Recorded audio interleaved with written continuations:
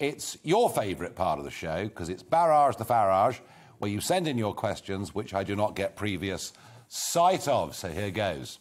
Matt asks me, is it the case that the EU has run the country for so long that the government now doesn't know how to handle the crisis? It's actually a very good question. It's very interesting. I remember one of the arguments that was put against Brexit when we were arguing on our side that, well, we could do our own trade deals and choose our own friends around the world. We've got no expertise. There's nobody in the country capable of negotiating trade deals because, of course, it had been done on our behalf for the best part of 50 years.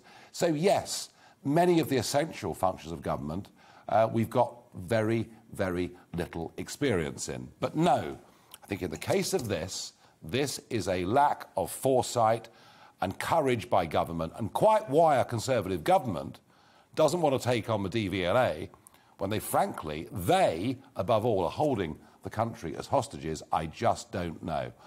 They're career politicians. They're not people of real principle. I'm afraid I think that really is the problem.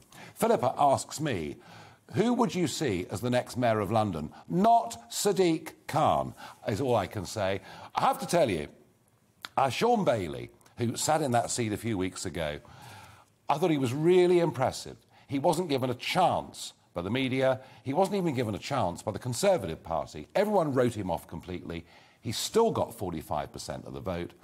But whether a mayor needs to have the endorsement of a Conservative or Labour Party, I'd much rather see individuals running who could actually act as salesmen for London all around the world and perhaps have an ear for business. And that, I think, is what we need from a mayor of London.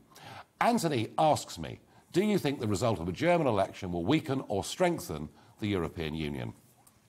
It will neither weaken nor strengthen the European Union. It will neither weaken nor strengthen the European Union. It is a pretty neutral result. Can Sir Keir Starmer, Mary asks, win over the country tomorrow? Well, I tell you what, in some ways I hope he does, because a good democracy has somebody leading the opposition, challenging the government. And through all of this charade of the last week with the fuel crisis, Keir Starmer's not laid a finger on Boris Johnson's government, and that really is very, very disappointing. I wish him well tomorrow. Welcome to the GB News YouTube channel. You can watch us live 24 hours a day, catch up on your favourite shows, and join in the conversation in the comments below. Don't forget to subscribe and you'll never miss any of our exclusive content.